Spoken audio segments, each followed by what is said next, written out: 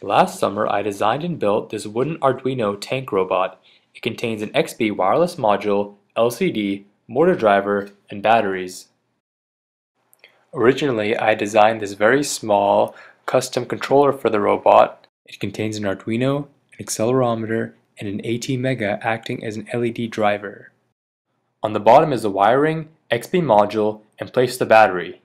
And now a short demonstration of the orientation feature of the display and the robot driving. Although this controller was really cool, I needed one with more functions, so this past summer I designed a new one. To begin, this is a circuit schematic of the new controller, which I designed in CADSoft Eagle, which led me to design my first ever custom double-sided PCB, which I got professionally fabricated. This is the front side of the finished PCB, the back side, and a close-up of the circuit traces. This is the finished product, pretty large controller. On the top is a 3.2-inch touchscreen LCD display, on the sides are two joysticks, and underneath the display are all the components.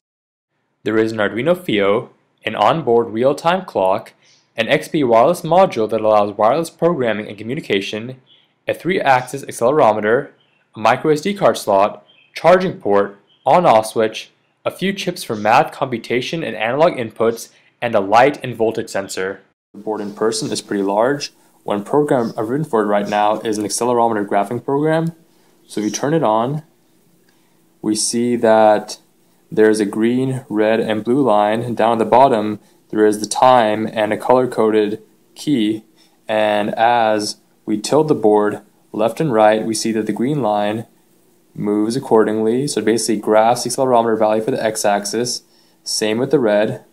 Actually, if we shake the board up and down, we see that the Z changes, left and right, the X changes, and up and down, the Y changes. So sorry for the focus, not being in focus here, but as the board moves around, it graphs the values in real time. And actually, while you're graphing in real time on the display, it's recording all the values on the SD card, so you can open this file on your computer and see the graph, the same one you see on the display itself. The board is also wirelessly programmed, which is very convenient.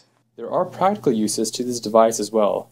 For example, a few months ago, I wanted to ask a girl out to a school dance, so I made this small game.